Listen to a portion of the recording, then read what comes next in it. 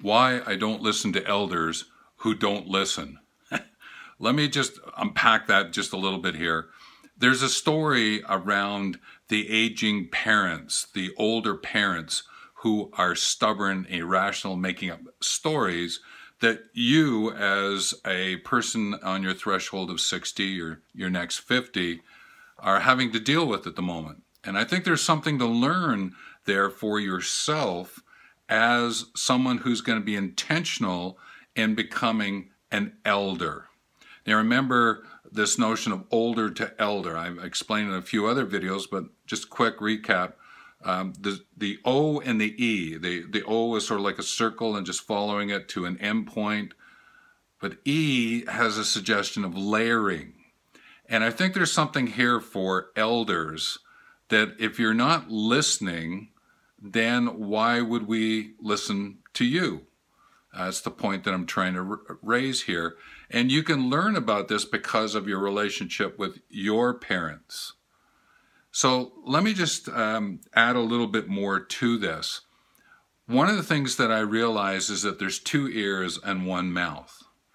And therefore, if you listen twice as much as you share out, the better it will be, because you'll be able to hear in the words of those that you are conversing with what's happening in their lives.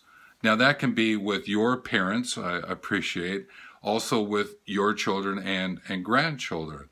So listening is such an important element of being an elder, to listen responsively. One of the great things about this listening is that you can then move into serving as a mentor, to serve as a celebrant or a weaver. Because what you have is more opportunities to pick up the nuances and the sort of pie-in-the-face conversations about what's happening, and therefore be able to find a way in which to deal with it. And there's a really important phrase I want to share with you at this point in time.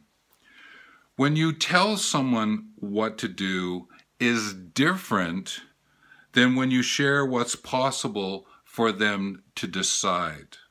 So you're in a position of life as an elder, this layering of what you understand, your lived experience, and to be able to leverage, I would actually say leverage, take the first E and put the O in and you've got leverage, to be able to share from your being fully human, being natural, being authentic, is to understand that you're sharing from a place of guidance, so the person who's listening to you can decide where they want to go, what they want to do.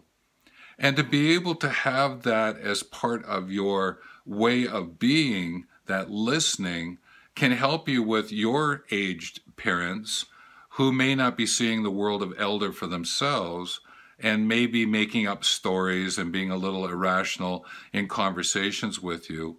But if not, when you do encounter people like that, whatever the age, this understanding of 2 ears, 1 mouth, and being able to guide people in this listen responsively is an excellent way in which to live your extraordinary life. And there's a summary point here that others who see and feel that you've listened to them is also a great way for them to experience you when you share.